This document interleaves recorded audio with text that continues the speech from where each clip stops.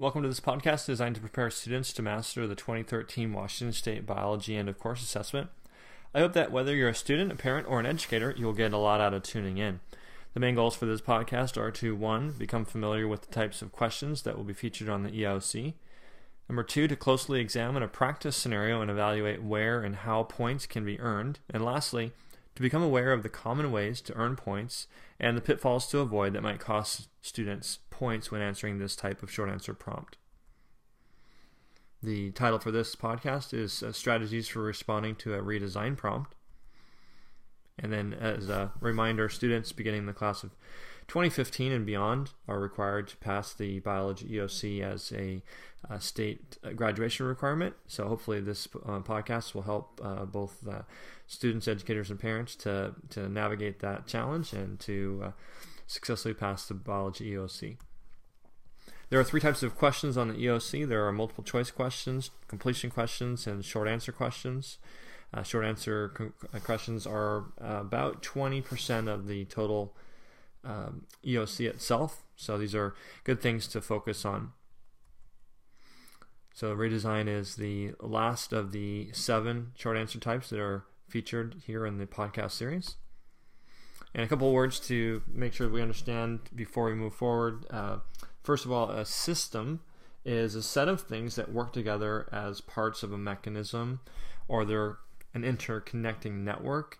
So if you remove one or more of the parts, or if those parts fail, then the entire system fails. So some common examples would be like a cell phone, a computer, a car, your human body. And then redesign means to make a new design, which can be considered a plan or a drawing to show how something should look or work. So for example, if we have this ergonomics for the computer workstation design, you'll see that there's all these different components that make up a comfortable workstation with the seat and the placement of the monitor and the keyboard.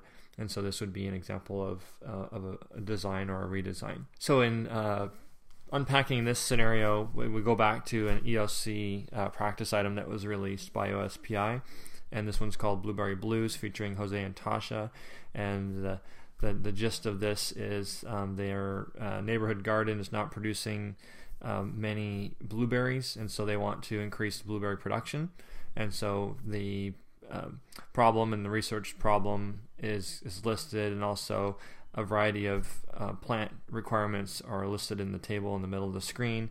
And then that goes on to the next page, which is various steps to the plan, and then they have a diagram of this blueberry plant garden with the bee house in the middle. And the question here is Tasha and Jose want to improve the soil in the garden by increasing the population of worms in the soil. The point of that is that they think that increases the amount of blueberries. So the redesign that we're going to be focusing on this podcast is actually kind of the next step in this scenario. So kind of piggybacking on the Blueberry Blues scenario, teachers at my high school, Kentridge, had put together this scenario. And again, it features Jose and Tasha, and they didn't get the results that they were hoping for to improve the soil in the garden by increasing the worm population. So they decided to redesign their soil system to solve the problem.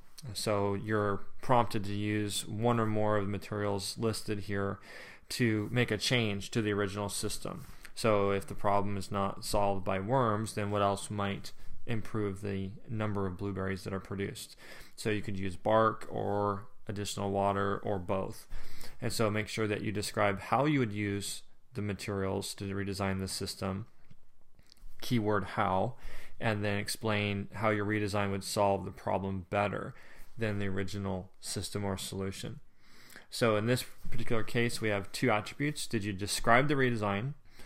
And then did you describe how that improvement would yield more blueberries? Did you explain how your suggestion is better than the original? So did you clearly describe what you would do with the materials? So what are you going to do with the bark? What are you going to do with the water? And how would that be an improvement? And then how does that redesign solve the problem better than the original? So pretty simple, straightforward. Again, nothing that you need to memorize going into the EOC. You simply need to read carefully the prompt and then respond to the prompt as carefully and as thoughtfully as you can. So here's an example of a 2-point response. Jose and Tasha should add a layer of bark on top of the soil surrounding the blueberry bushes to a depth of 10 centimeters, especially around the base of each bush. Then they should take a hose and water the blueberry plants twice a day for 20 minutes, beginning at 8 a.m. and also at 8 p.m. And they'll do so for 4 weeks, and making sure that the bark is especially wet. So that's what they're going to do with both the bark and the water, and they're specific in explaining how deep the bark layer should be. They also explain very specifically when and for how long the watering should be done. And then with those changes, the blueberry plants will get more water because the bark will be more moist. So it acts like a sponge or a reservoir of water. So their thinking is with more water, the plant will be able to make more sugar from photosynthesis, and it's that change that will allow the plants to produce more blueberries. So this would be a good example of a 2-point response where very clearly they're talking about what they would do with the listed materials, and they would explain how with those materials they're actually making an improvement. A 1-point response does a similar job, but it doesn't go into as great a depth, so it falls a bit short of the mark.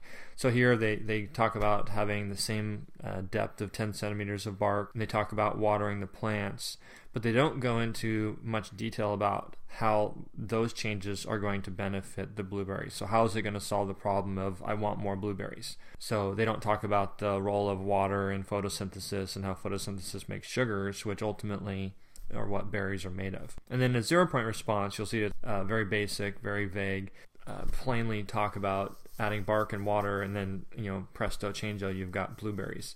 So they've not really addressed the details of what they're going to do with the bark, how they're going to add that to the garden that they're tending, and they have no clue as to what those 2 ingredients are going to do to improve the mass of the blueberries or the number of blueberries. So some design attributes. Did you clearly describe how you would use the materials given? So did you use the bark to prevent water from draining into the soil too quickly? Or is the bark there to prevent water from evaporating on a hot day? And then you'll also see that in the 2-point response, there was a clear explanation of how the redesign of the original system would better solve the problem by getting more water to the roots, which leads to more photosynthesis, and then more photosynthesis and more sugars means more berries.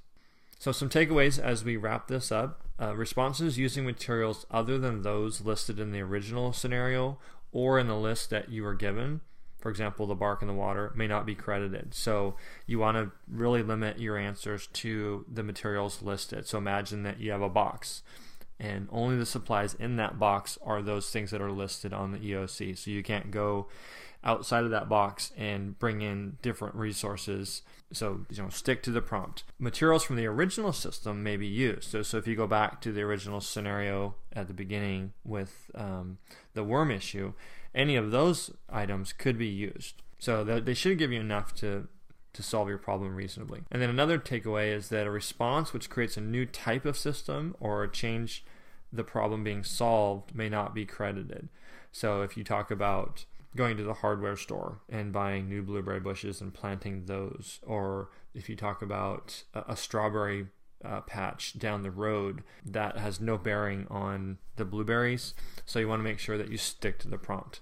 I think that's going to be the easiest way for you to get these points. So that wraps up this podcast. I appreciate so much for you joining in. You should have seen that this short answer item prompt titled Redesign has 2 attributes, and you must score both of them to earn maximum points. You saw 3 sample student responses, each of which earned various points from 0 points to 2 points based on how well they matched the rubric. And then finally, you learned how to avoid some simple mistakes that might cost you points when responding to this type of scenario on the EOC. Please direct any comments or questions to me at the email address provided on the screen. Good luck, and I hope this helped.